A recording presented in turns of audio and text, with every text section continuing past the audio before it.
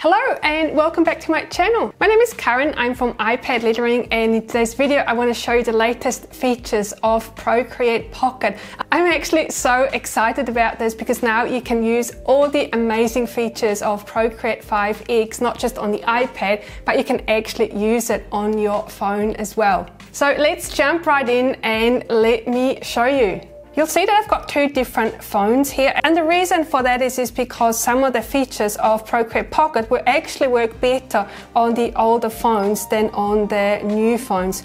So this one here is my iPhone XS Max, and then here this is the brand new iPhone 12 Pro.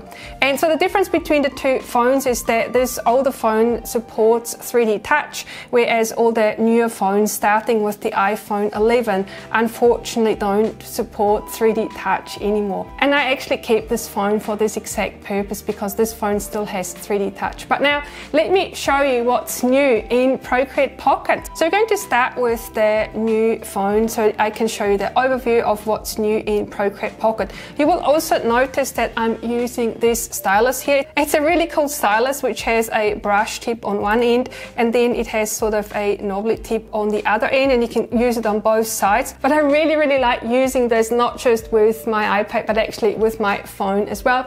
And to make it a little bit easier for you to see where I'm tapping on the screen, that's why I'm using this brush. Alright, so now let's get started. The first thing that we are going to look at is that changed menu system. This is super clever. So you can slide across the top to access the tabs. One of the features I want to start with is one that you are probably super excited about, and that is the dark interface. So you can tap on dark interface to switch between light and dark. I'm actually going to leave it on light for now because it makes it easier for you to see what I'm showing you, but I know a lot of you prefer the dark interface, and so now you can use it in Procreate Pocket as well.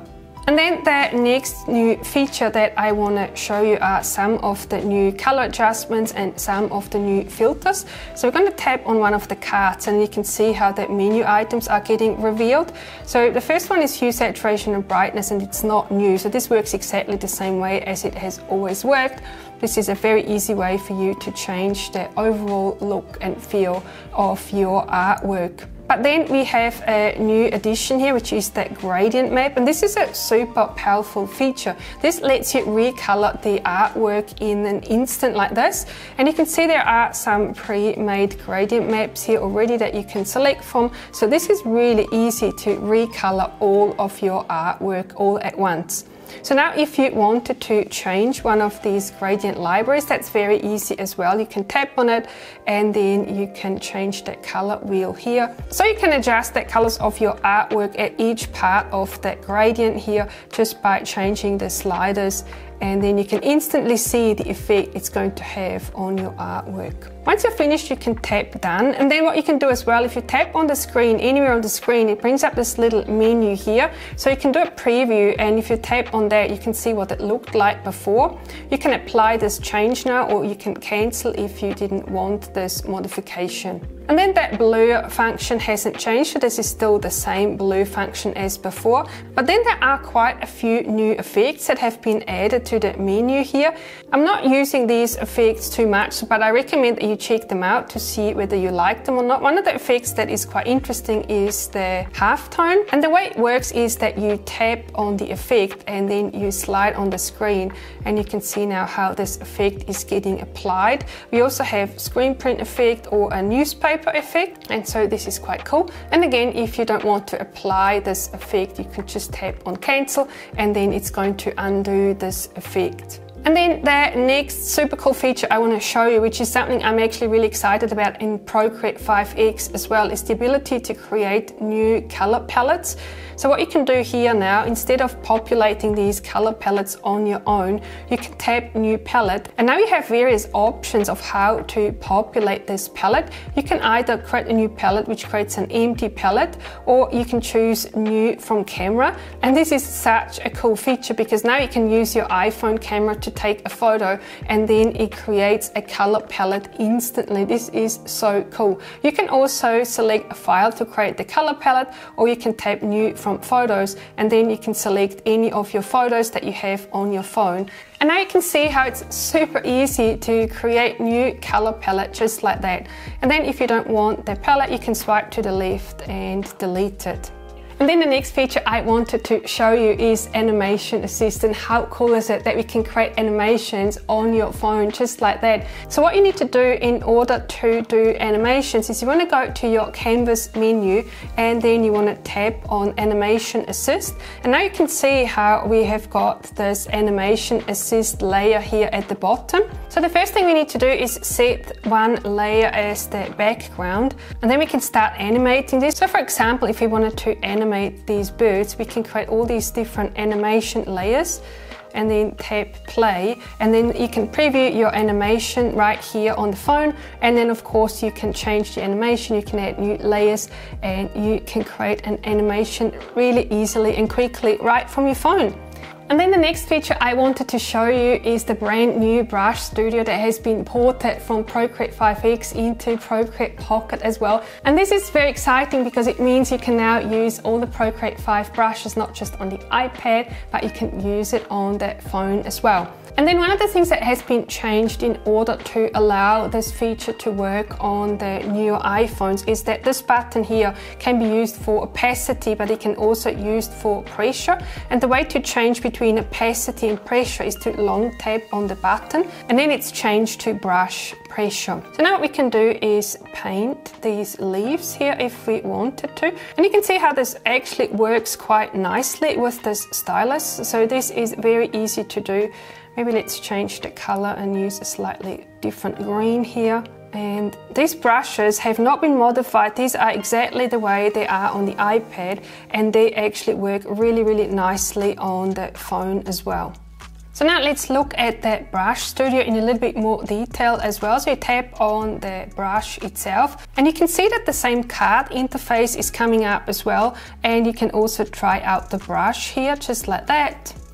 And then you can adjust all the different settings of the brush, and it has got this really cool menu option here so that you can change all the settings. And then that new Brush Studio also supports dual brushes here, and it also supports importing Photoshop brushes. So this is super cool and on par with the features that we have on the iPad. So now you'll notice that these brushes are not pressure sensitive, and it's actually really hard to get pressure sensitivity out of this phone. I'm just going to show you how it theoretically works. I'm not 100% convinced it's that easy to do, but let me try and show you anyway. So now we're going to create a new layer, and then I'm going to use one of my rainbow brushes. So now if I just draw a line here, nothing happens. But now we've got this slider here that changes the pressure. And so now I'm going to try and change the color of my stroke by changing the pressure. This is not very easy to do, so let's see how it goes. So what you want to do is draw a line, and then while you're drawing, you want to change the pressure. And you can see now how this changes the color. I don't think this is super practical, but I just wanted to show you. But now that's why I have my other phone, because this works so much nicer on the other phone that has 3D touch. So now I have the same brush, and I'm just going to draw a line here, and you can already see how the colors are changing. So now I'm going to put a little bit more pressure on, and it also changes the thickness of your stroke as well. And then I also wanted to show you a little bit of lettering, of course. So there's not that much of a change with it. The only difference is that you can now use all the Procreate 5 brushes, and because I've created so many new ones, I'm super excited that I get to use them on the phone as well. And you can see here with that 3D touch, the thick and the thin strokes actually work quite nicely. And even this little brush stylus is actually quite nice for some lettering as well. It requires a little bit of practice, but I think this works quite nicely. So for some reason, Apple has decided not to have 3D touch on the new iPhones anymore, which I think is a real shame, because it made it super fun to use Procreate Pocket on their older phones. But you know, it is what it is. Maybe they'll bring back a different type of technology in the future, and maybe they'll even have an Apple Pencil for the phone as well. And there you have it. I really think this is a super cool update of Procreate Pocket. If you're not familiar with Procreate Pocket at all, then I very much recommend that you watch my beginner video. I'm going to link to this video in the description of this video so you can go and check it out and learn all the basics of Procreate Pocket. I really hope you found this video useful. Give me a thumbs up if you did. Subscribe to my channel if you haven't already. And then I'm also going to loop up another Procreate Pocket video so you can keep watching and you can get some more inspiration about the art that you can create on your iPhone. Thank you so much for watching, and I'll see you in my next video.